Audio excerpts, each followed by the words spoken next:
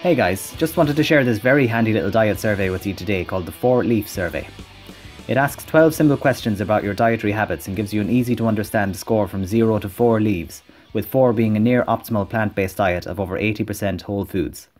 I'll leave links to the survey and website in the description box below. I think its main strength is the simple graded results system, providing motivation to move up a level and make positive changes to diet. It's all too easy to rationalise a suboptimal diet and convince yourself you're eating healthy. This survey will provide an objective assessment of your diet and tell you if you actually are eating well, as long as you answer it honestly. You can even get a personal report via email that offers simple ways to get started with improving your score. It's great, for example, if you've made some positive changes to your diet in 2019 and want a bit of encouragement to see how your new dietary pattern compares with beforehand, and provides good motivation to keep it up. It could also serve as a teachable moment.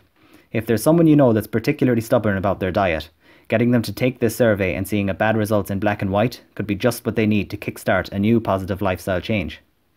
There's loads of great resources on the site besides the survey to help out with making healthy dietary changes whatever result you get, including meal planning tips, books, and a blog. But I'd like to highlight the open letter featured on the site to all medical providers written by Dr. Kerry Graff, one of the creators of the survey. This letter is very profound and powerful, and I'm just going to leave it on screen here for you to read if you like. So that's it guys, take the 4-Leaf survey today and continue on that path towards an optimal whole foods plant-based diet and a long, healthy and productive life. If you do take the survey, I'd love to know how you get on. Let me know your results in the comment section below. Thanks for watching, talk to you next time. Slán.